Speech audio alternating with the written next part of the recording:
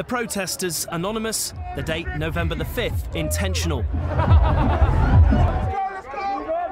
This was the London branch of the Million Mask March, which saw demonstrators wearing Guy Fawkes masks take to the streets, campaigning against, among other things, global injustice.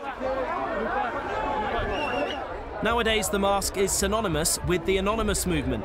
Originally a hacktivist group, it's now more of a loose collective of like-minded people, an idea, if you will, mainly concerned about things like campaigning against surveillance and corruption and protecting internet freedom. Marches took place all over the world in what was dubbed the Million Mask March and Op Vendetta.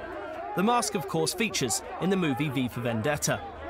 In the UK, hundreds of anonymous supporters, mainly with their faces covered, marched from London's Trafalgar Square to Parliament and Buckingham Palace. There were some minor scuffles with police along the way, but no arrests were reportedly made.